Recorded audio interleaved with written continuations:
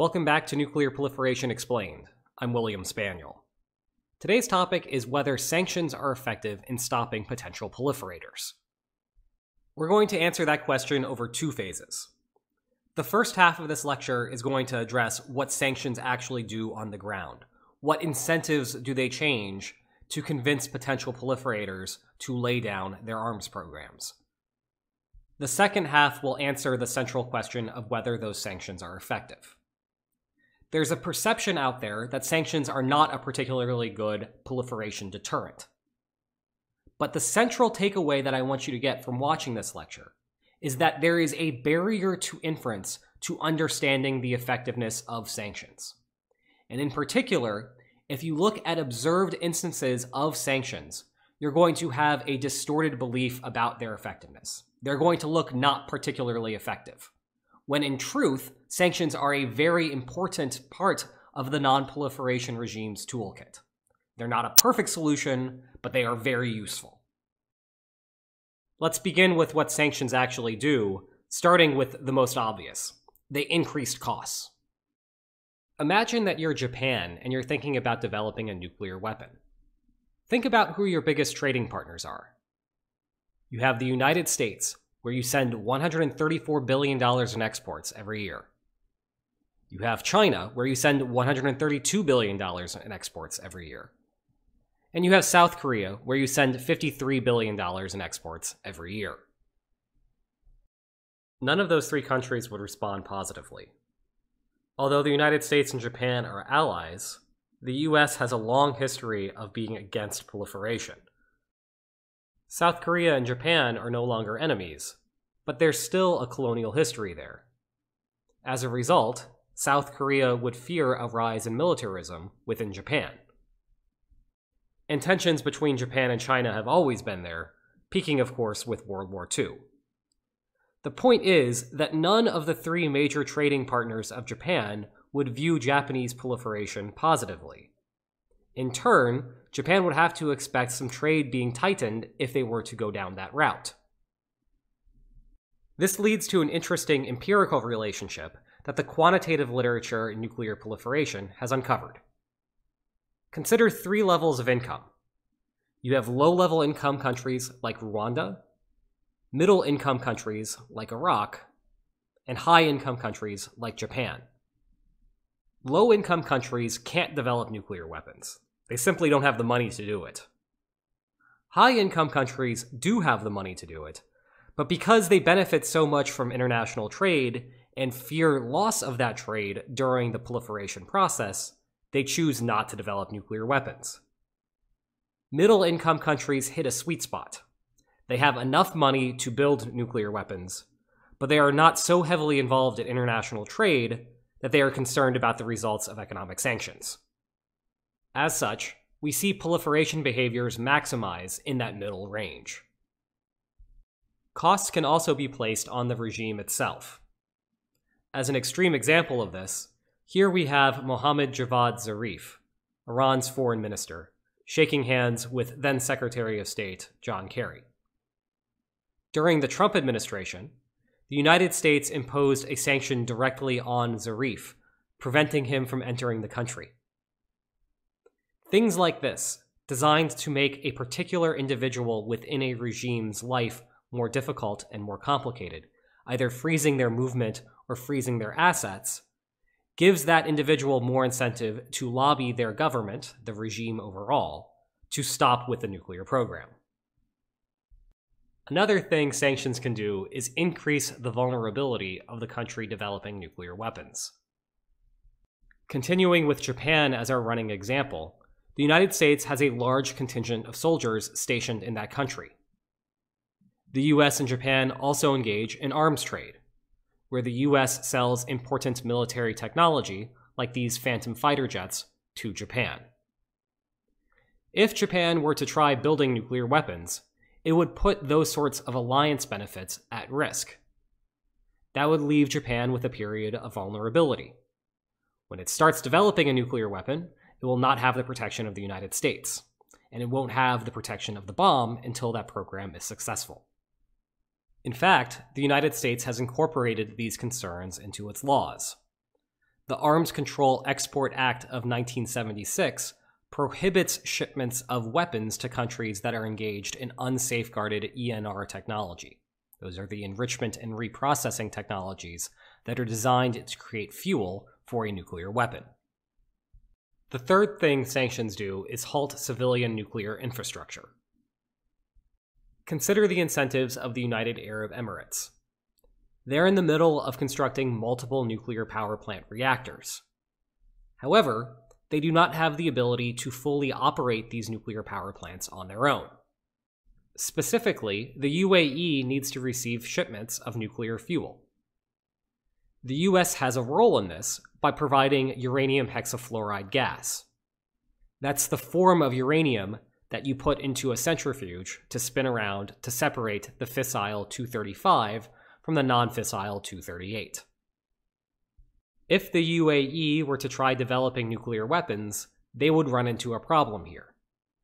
The Nuclear Non-Proliferation Act of 1978 stops the United States from helping out countries with civilian nuclear projects if they are currently engaged in a weapons program.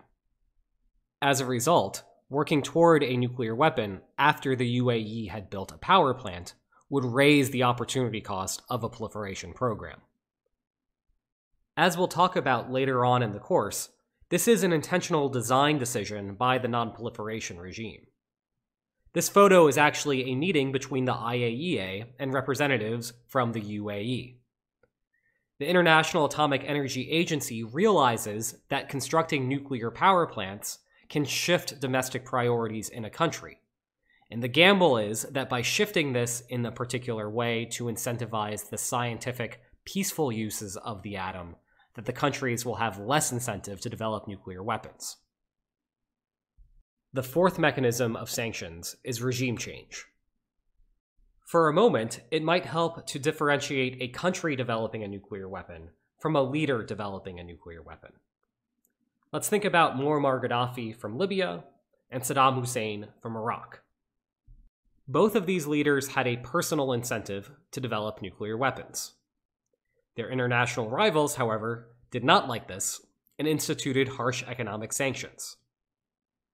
This caused both of those countries to suffer from undue poverty. Now think about this from the perspective of a political rival within one of these countries.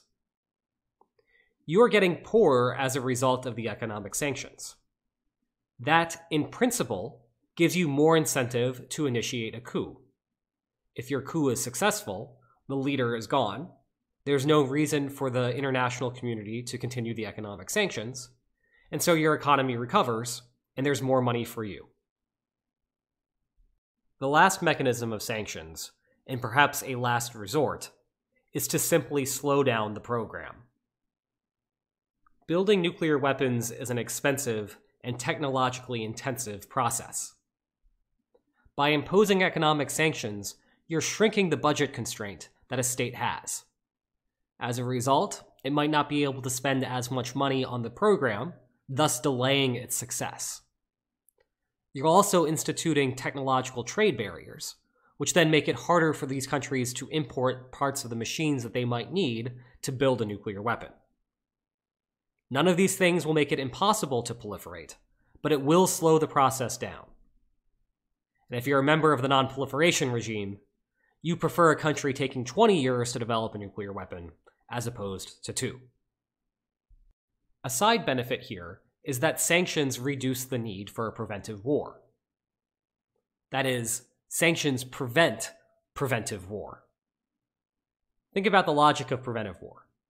The idea here is that an opponent of a potential proliferator prefers paying the costs of fighting today to suffering the disadvantageous shift in power that would occur in the future. But if that future is looking further and further down the road, that reduces the attractiveness of paying those upfront costs right away, when maybe you could delay until later. Although the US didn't realize it, economic sanctions were helpful in grinding the Iraqi program down to a halt. Recall that Operation Opera, followed by the Persian Gulf War, had left the Iraqi nuclear program in tatters. After the war, the international community kept strong economic sanctions levied on Iraq. This left Saddam Hussein without very much money to play around with, and as a consequence, there wasn't much he could do with the nuclear program. Of course, the US missed this fact, and as a consequence, preventive motivations were a central narrative behind the Iraq War in 2003. Now that I've explained what the main mechanisms are behind sanctions, let's talk about how useful they are. And in particular, I want to focus on the hidden effects of sanctions. If you think about public perceptions behind sanctions, they tend to be fairly negative. And I can understand why. North Korea is sort of a poster child for the failures of economic sanctions. This is the North Korean Yongbyon Reprocessing Center, which was pivotal to North Korea developing the plutonium necessary for the creation of the atomic bombs that they eventually acquired. The United States has levied sanctions against North Korea during the entire time that North Korea was developing nuclear weapons. And yet, of course, those sanctions ultimately did not discourage North Korea from developing nuclear weapons, and they didn't stop them in the long run from doing so either.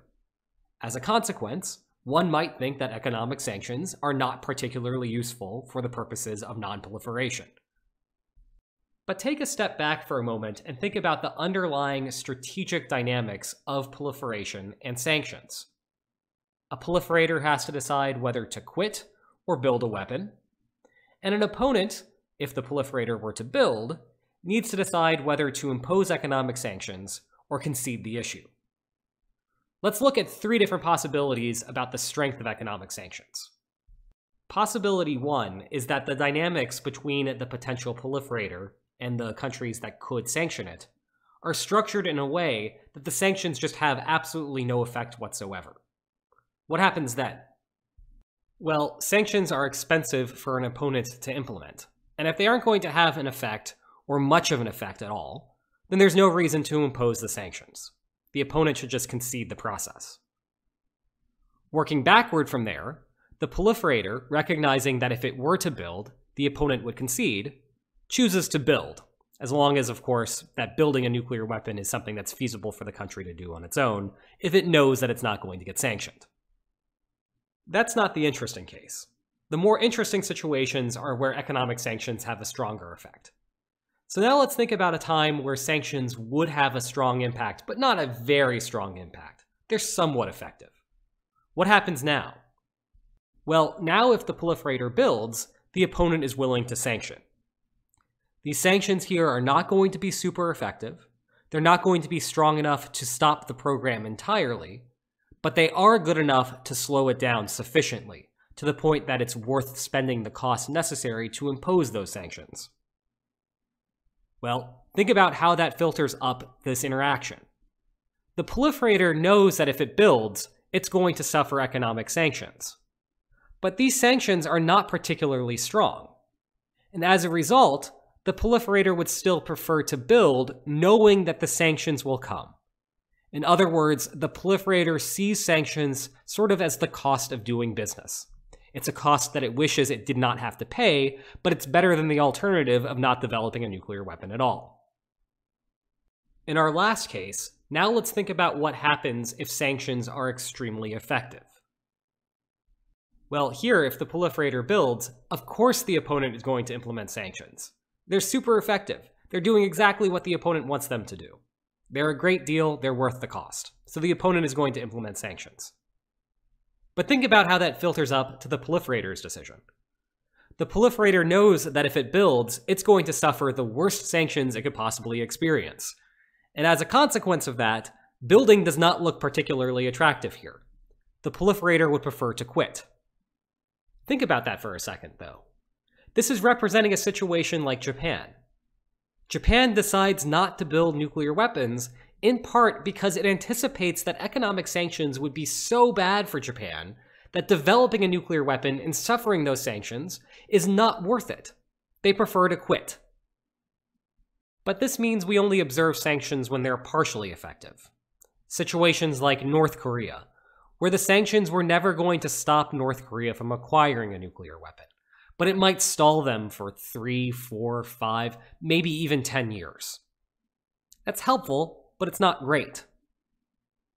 In contrast, when sanctions are really effective, we never see them. But this means that we have a distorted view of the overall effectiveness of sanctions if we're only looking at cases where they were implemented. For North Korea, it was useful, yes, but it wasn't a great solution. The situations where sanctions are a great solution, like Japan, we never see those sanctions actually being imposed because Japan is so scared of those sanctions.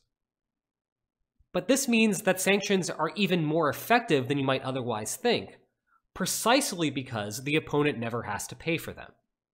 The pure threat of imposing economic sanctions on a country like Japan is enough to deter a potential proliferator like Japan from developing nuclear weapons. Which means that the opponent, that non-proliferation regime that's against development of nuclear weapons, is benefiting not only because the country that was thinking about developing nuclear weapons is not, but also because those sanctioning countries never even had to spend the money on the sanctions in the first place. The pure threat to impose sanctions was sufficient to deter proliferation. And that's why sanctions have this underrated effect out there in stopping countries from developing nuclear weapons. I hope you enjoyed this lecture, and I hope to see you next time. Take care.